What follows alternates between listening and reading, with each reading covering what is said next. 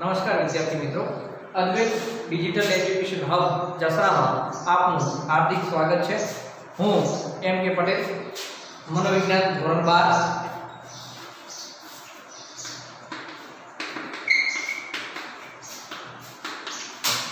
હવે મિત્રો આપણે ધોરણ 12 નું પહેલું પ્રકરણ ચાલુ છે અને પહેલા પ્રકરણના પહેલા મુદ્દા માટે આપણે ચર્ચા કરી રહ્યા છીએ। અને પહેલું છે પ્રકરણનું નામ શું છે તો સંવેદન, ધ્યાન અને પ્રત્યક્ષીકરણ છે। સંવેદન સાથે આપણે અત્યારે જે ચાલુ અભ્યાસક્રમ છે, જે ચાલુ અભ્યાસ છે એમાં સંવેદન વિશે જોઈ રહ્યા છીએ। એમાં સંવેદનના પ્રકારો વિશે આપણે વિડિયો મૂકીએ છીએ। સંવેદનના મુખ્ય 5 પ્રકારો છે અને એ 5 પ્રકારો કયા કયા છે તો આપણે પહેલા જોઈ રહ્યા છે। દ્રષ્ટિ સંવેદન છે, શ્રવણ સંવેદન છે, દ્રાણ સંવેદન છે અને છેલ્લે દ્રાણ સંવેદનની પછી આપણે છેલ્લે સ્વાદ સંવેદન જોયું હતું અને આજે જે જોવાના છે એ સ્પર્શ સંવેદન છે। કયું સંવેદન છે તો સ્પર્શ સંવેદન છે। હવે મિત્રો સ્પર્શ સંવેદન ક્યાં થાય આપણને ખ્યાલ જ છે કે એ અવયવ પર આધારિત સંવેદનો છે અને સ્પર્શ સંવેદન ક્યાં થાય તો મિત્રો ત્વચા પર। ક્યાં થાય છે? ત્વચા પર, મતલબ ચામડીને જે સ્પર્શ થાય ત્યારે સંવેદન થાય એને માટે એને ત્વચા સંવેદન પણ કહે છે। હવે મિત્રો આપણને ખબર છે ત્વચા સંવેદનની અંદર જે પ્રક્રિયા થઈ રહી છે એ પ્રક્રિયામાં સમગ્ર શરીરની ત્વચામાં પથરાયેલા સંબંધો, સમગ્ર શરીરની ત્વચામાં પથરાયેલા સ્પર્શ તંતુઓ દ્વારા સ્પર્શ સંવેદન ઉત્પન્ન થતું હોય છે। સ્પર્શ સંવેદન ઉત્પન્ન થાય છે। મિત્રો સ્પર્શ સંવેદન ઉત્પન્ન કઈ રીતે થાય છે તો સ્પર્શ સંવેદન ઉત્પન્ન થવા માટે શરીરની ત્વચામાં પથરાયેલા, એટલે આપણા શરીર પર પથરાયેલા જે સ્પર્શ તંતુઓ છે એ સ્પર્શ તંતુઓના કારણે મિત્રો સ્પર્શ સંવેદન એટલે કે ત્વચા સંવેદન ઉત્પન્ન થાય છે। હવે સંવેદન તંતુઓના આધારે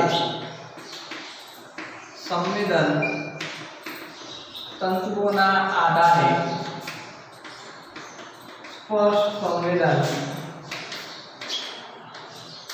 4 પ્રકાર થાય છે। સ્પર્શ સંવેદન કેટલા પ્રકારે થાય છે તો 4 પ્રકારે થાય છે। એ 4 પ્રકારો કયા કયા છે તો ઉષ્ણતા એટલે ગરમી, બીજું શીતળતા એટલે ઠંડી, ત્રીજું સ્પર્શ કે દબાણ અને ચોથું છે વેદના। હવે મિત્રો જોઈ લેજો, સંવેદન સ્પર્શ સંવેદન એ સંવેદન તંતુઓના આધારે થાય છે। કોના આધારે થાય છે મિત્રો? તો સંવેદન તંતુઓના આધારે થાય છે। અને સ્પર્શ સંવેદન કેટલા પ્રકારનું છે તો મિત્રો 4 પ્રકારનું। સ્પર્શ સંવેદન કેટલા પ્રકારનું હોય છે? 4 પ્રકારનું સ્પર્શ સંવેદન થાય છે। હવે ઉષ્ણતા એટલે ગરમી, શીતળતા એટલે ઠંડી, સ્પર્શ કે દબાણ એ અને છેલ્લે વેદના છે। હવે મિત્રો આપણા શરીરની અંદર જે રહેલા સંવેદન તંતુઓ છે એ ગરમી પડે છે ત્યારે મિત્રો આપણને ખબર છે ઉનાળામાં શું હોય? ઉનાળાના સમય દરમિયાન આપણા શરીરમાંથી જ્યારે પરસેવો બહાર નીકળે છે એ ઉષ્ણતા ગરમીના સંવેદન થતાની સાથે જ આપણને ગરમી લાગે છે અને શરીરમાંથી પરસેવો નીકળવાની શરૂઆત થાય છે। એ જ રીતે ચામડી ઉપર ઠંડીની અસર થાય છે, એટલે કે શીતળતા એ ઠંડીની અસર થાય છે। સ્પર્શ કે દબાણ આવે, કોઈ આપણને અડકે છે અથવા તો શરીર ઉપર કંઈક દબાણ આવે છે અને ત્રીજું કોઈ પણ વસ્તુ અડતા આપણી સાથે વેદના થાય છે, ચાહે કોઈ વસ્તુ છે કે કોઈ ઝેરી પદાર્થ છે અથવા તો ઝેરી જીવજંતુ છે એ આપણા શરીરને અડકે છે ત્યારે વેદના થાય છે। આ વેદના થાય એને પણ સ્પર્શ સંવેદનના કારણે થાય છે। તો સંવેદન તંતુઓના આધારે સ્પર્શ સંવેદનના મુખ્ય 4 પ્રકાર પડે છે। ઉષ્ણતા એટલે ગરમી, શીતળતા એટલે ઠંડી, સ્પર્શ કે દબાણ અને વેદના। મિત્રો આ 4 પ્રકારે આપણા શરીરની અંદર આ સ્પર્શ સંવેદન થતું હોય છે। હવે આપણા ચહેરા ઉપર ક્યાં તો ચહેરા પર સંવેદન કોષો આવેલા છે જેના કારણે સંવેદન ઉત્પન્ન થાય છે। હવે મિત્રો સંવેદન ઉત્પન્ન થાય ત્યારે વિવિધ પ્રકારની પ્રતિક્રિયાઓ થતી હોય છે। ઠંડી લાગે ધ્રુજારી આવે છે, ગરમી લાગે છે તો વિવિધ પ્રકારની પ્રતિક્રિયાઓ થાય છે, વેદના થાય છે તો ચહેરાના હાવભાવ ઉપર ખ્યાલ આવી જાય છે, કોઈ દબાણ આવે છે કે સ્પર્શ કોઈ થાય છે તો ત્યારે આપણને પ્રકારની ખબર પડી જતી હોય છે।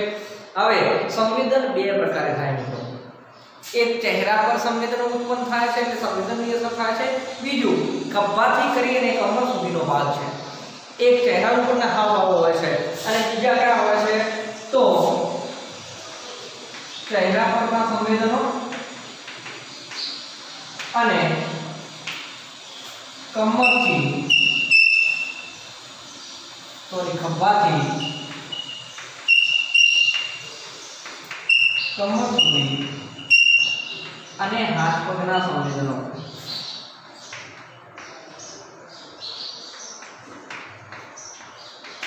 હવે મિત્રો જોઈ લેજો સંવેદનો બે પ્રકારે થાય છે, એક કયો છે કે ચહેરાના પરના સંવેદનો ઉત્પન્ન થાય અને બીજું કયું છે તો ખભાથી કમર સુધી અને હાથ પગના સંવેદનો। આ બે પ્રકારના સંવેદનો આપણા શરીર પર થતા હોય છે। આપણે શીતળતા જોઈ, ઉષ્ણતા જોઈ, સ્પર્શ કે દબાણ જોયું, વેદના જોઈ, આ બધા સ્પર્શ સંવેદનો થાય છે, પણ એની અંદર બે પ્રકારના થાય છે। ચહેરા ઉપર જે સંવેદનો થાય છે તે અને ખભાથી કમર સુધીનો અને હાથ પગમાં જે સંવેદના થાય છે તે। ચહેરા અને મોઢો, ચહેરો એટલે કે મોઢાની આજુબાજુ જે ત્વચા રહેલી છે એ ત્વચાના સંવેદનો જ્યારે ઉત્પન્ન થાય છે ત્યારે સીધો ચેતા પ્રવાહ એ મગજના પશ્વખંડમાં જાય છે અને મગજના પશ્વખંડમાં પહોંચતા એ ચહેરાના સ્પર્શના સંવેદનો ઉત્પન્ન થાય છે। ચહેરા ઉપર સંવેદનો મિત્રો ઉત્પન્ન થાય તો કઈ રીતે થાય છે તો કે જે સંવેદનો છે એના ચેતા પ્રવાહ ક્યાં જાય છે તો પશ્વખંડમાં જાય। મગજના કયા ખંડમાં જાય છે તો મગજના પશ્વખંડમાં જાય છે। મિત્રો આપણે જોઈશું તો ચહેરા કે મોઢાના સંવેદનો ચેતા પ્રવાહ જ્યારે મગજના પશ્વખંડમાં પહોંચે છે ત્યારે ઉત્પન્ન થાય છે। હવે મિત્રો જોઈ લેજો ચહેરા કે મોઢાના જે સંવેદનો ઉત્પન્ન થાય છે, ચહેરાના કે મોઢાના સંવેદનો કઈ રીતે ઉત્પન્ન થાય તો કે એ સંવેદનોનો ચેતા પ્રવાહ, શું કયો પ્રવાહ છે ચેતા પ્રવાહ, ક્યાં પહોંચે છે તો મગજના પશ્વખંડમાં પહોંચે। ક્યાં પહોંચે છે તો મગજના પશ્વખંડમાં પહોંચે છે અને મગજના પશ્વખંડમાં પહોંચ્યા પછી એ સંવેદનો ઉત્પન્ન થાય છે। માટે મિત્રો ફરીથી જોઈ લેજો સ્પર્શ સંવેદનો બે પ્રકારે થાય છે, ચહેરાના સંવેદન તરીકે પણ ઓળખાય છે અને બીજું સંવેદન કઈ રીતે થાય છે તો કે જ્યારે કમરથી ખભાથી લઈને કમર સુધી અને હાથ પગના જે સંવેદનો થાય છે બંને સંવેદનો ઉત્પન્ન થાય ત્યારે આ પ્રકારની પ્રતિક્રિયાઓ થતી હોય છે। હવે ચહેરાના જે હાવભાવો થાય છે કે ચહેરાના જે સંવેદનો ઉત્પન્ન થાય છે કોના આધારે થાય છે તો મિત્રો ચહેરા કે મોઢાના સંવેદનો જ્યારે ચેતા પ્રવાહ છે, ચેતા પ્રવાહ ક્યાં પહોંચે છે તો મગજમાં પહોંચે છે અને ચેતા પ્રવાહ મગજમાં પહોંચે છે એ સમય દરમિયાન મગજના કયા ખંડમાં તે મગજના પશ્વખંડમાં પહોંચે છે અને મગજના પશ્વખંડમાં પહોંચતાની સાથે ચહેરા અને મોઢાના સંવેદનો ઉત્પન્ન થઈ જાય છે। હવે આપણે બીજા સંવેદનો કયા જોયા છે તો કે બીજા સંવેદનો ખભાથી કમર સુધી અને હાથ પગના સંવેદનો ઉત્પન્ન થાય છે। હવે ખભાથી કમર સુધી અને હાથ પગના જે સંવેદનો ઉત્પન્ન થાય છે તે મિત્રો કઈ રીતે ઉત્પન્ન થાય તો સમજી લેજો કે ખભાથી કમર સુધીના સંવેદનો ઉત્પન્ન થાય છે તે ખાસ કરીને ખભાથી કમર સુધીના મગજના પશ્વ મગજમાંથી ખાંચની બરાબર પાછળ, પશ્વ મગજના ખાંચની બરાબર પાછળ ચેતા પ્રવાહ રહેલો છે, પાછળ સંવેદના ઉત્પન્ન થાય છે। હવે મિત્રો આપણે પહેલા શું જોયું છે કે ચહેરા કે મોઢાના હાવભાવ માટે મગજના પશ્વખંડમાં ચેતા પ્રવાહ જ્યારે પહોંચે છે ત્યારે ચહેરાના હાવભાવ ઉત્પન્ન થાય છે, પરંતુ આપણે જોઈ ગયા છે ખભાથી લઈ અને કમર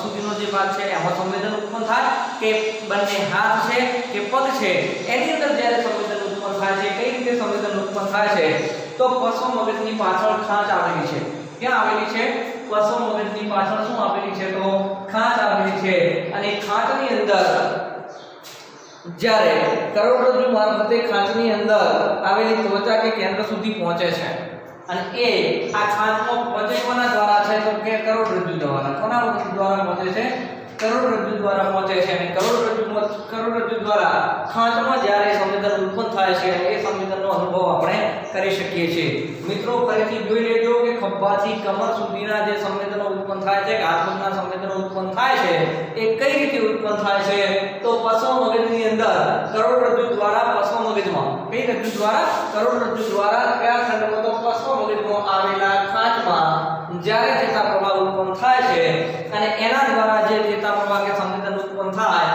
એ કયા સંવેદનો હોય છે તો ખભાથી કમર સુધીના કે હાથ કે પગમાં સંવેદન ઉત્પન્ન થાય એ જોઈ શકાય છે હવે મિત્રો સ્પર્શ સંવેદન થવું એ સ્પર્શ સંવેદન એક કરતાં વધારે સંવેદનો હોઈ શકે સ્પર્શ સંવેદનમાં શું હોઈ શકે તો એક કરતાં વધારે સંવેદન હોઈ શકે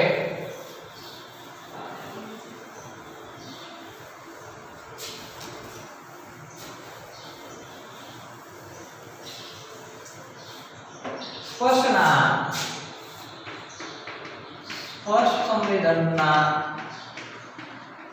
એક કરતાં વધારે કેન્દ્રો હોઈ શકે છે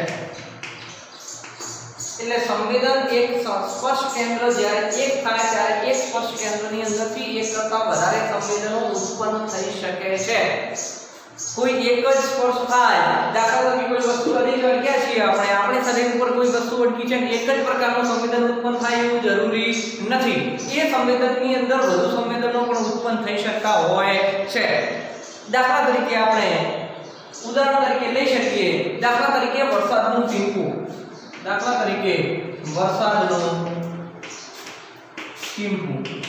હવે મિત્રો વરસાદનું ટીપું છે એ સંવેદન કઈ રીતે ઉત્પન્ન થાય છે તો આપણા શરીર ઉપર જ્યારે પાણી પડે છે ત્યારે પાણીનો સ્પર્શ થયો છે ત્યારે પાણીનો સ્પર્શ થયો એ એક સંવેદન ઉત્પન્ન થયું કહેવાય કારણ કે સ્પર્શ થયો છે સ્પર્શ એનો થયો પાણીનો વરસાદ પડે છે વરસાદનું ટીપું મેં તમને કહ્યું છે કે સ્પર્શ સંવેદનમાં એક કરતાં વધારે કેન્દ્રો હોઈ શકે છે એક કેન્દ્રની અંદરથી વધારે પડતા સંવેદનો ઉત્પન્ન થઈ શકે છે હવે વધારે પડતા સંવેદનો ઉત્પન્ન કઈ રીતે થઈ શકે તો કે વરસાદનું ટીપું છે વરસાદનું ટીપું શરીર ઉપર પડવો એ સ્પર્શ થયું માટે સ્પર્શ સંવેદન એક થયું અને બીજું સંવેદન કયું થયું તો શીતળતા એટલે કે ઠંડક વરસાદનું ટીપું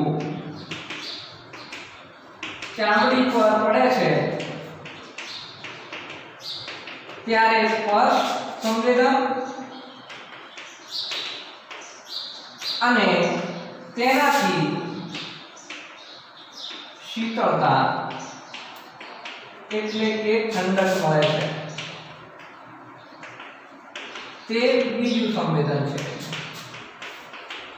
તે કયું સંવેદન છે તો બીજું સંવેદન છે વરસાદનું ટીપું જ્યારે ચામડી પર પડે છે ત્યારે સ્પર્શ સંવેદન ઉત્પન્ન થયું છે અને બીજું એનાથી આપણને ઠંડક મળે છે શીતળતા મળે છે માટે મિત્રો એને બીજું સંવેદન થયું કહેવાય એટલે એક જ સ્પર્શના કારણે એક કરતાં વધારે સંવેદનો પણ ઉત્પન્ન થઈ શકતા હોય છે તો મિત્રો સ્પર્શ સંવેદન એ કઈ રીતે થાય છે તો જ્યારે શરીરની ઉપર રહેલા જે સંવેદન તંતુઓ છે સંવેદન તંતુઓ દ્વારા જે પ્રક્રિયા થાય છે એના દ્વારા જ સ્પર્શ સંવેદન ઉત્પન્ન થાય છે સંવેદન તંતુઓ દ્વારા સ્પર્શ સંવેદન ઉત્પન્ન થાય છે કેટલા પ્રકારનું છે તો 4 પ્રકારનું છે કયા 4 પ્રકાર છે તો આપણે જોઈ ગયા છે ઉષ્ણતા એટલે કે ગરમી શીતળતા એટલે કે ઠંડી સ્પર્શ કે દબાણ દ્વારા પણ ઉત્પન્ન થાય છે અને વેદના દ્વારા ઉત્પન્ન થાય છે આ 4 પ્રકારના સંવેદનો ઉત્પન્ન થાય છે સંવેદનો ઉત્પન્ન થવા માટે 2 પ્રકારના સંવેદનો ઉત્પન્ન થાય છે મિત્રો આપણે જોઈ ગયા કયા પ્રકારના સંવેદનો છે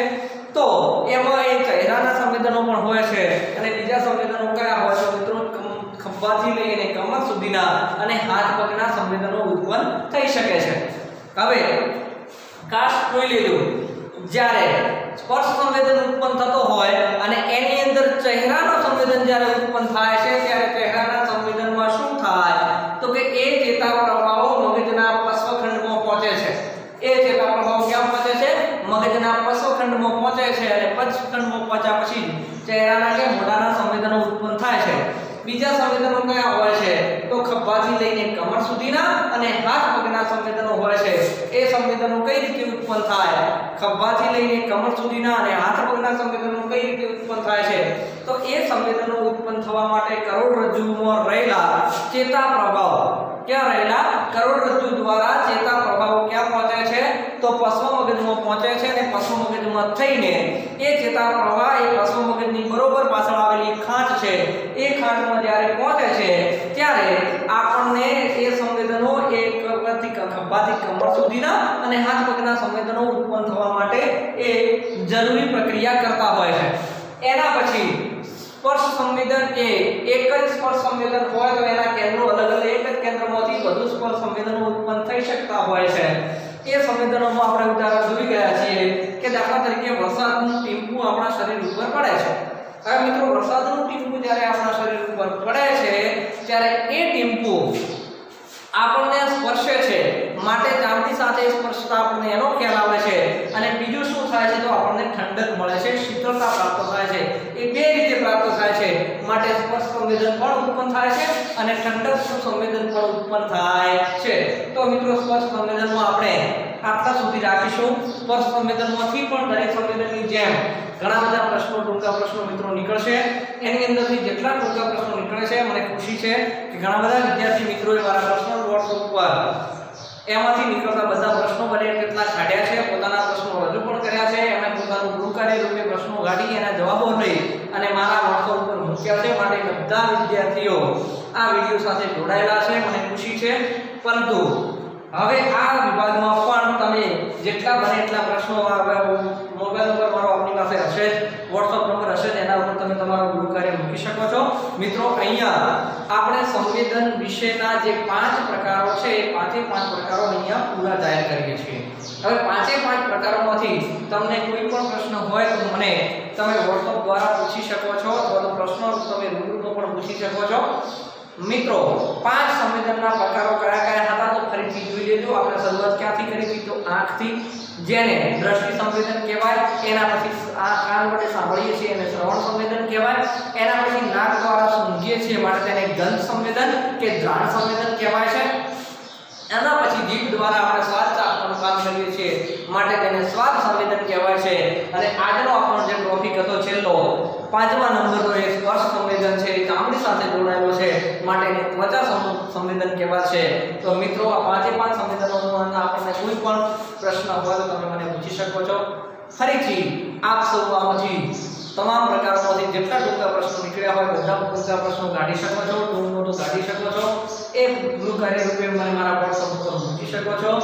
આપ વિડિયો જોતા રહો, આપણું શિક્ષણ કાર્ય ચાલતું રહે અને એનો લાભ આવનારા સમયમાં આપણને મળે. વિદ્યાર્થીઓ પોતાનું ગૃહકાર્ય કરતા રહે અને પોતાનો અભ્યાસ કરતા રહે એવી આશા સહ હું M.K. પટેલ આપ સૌનો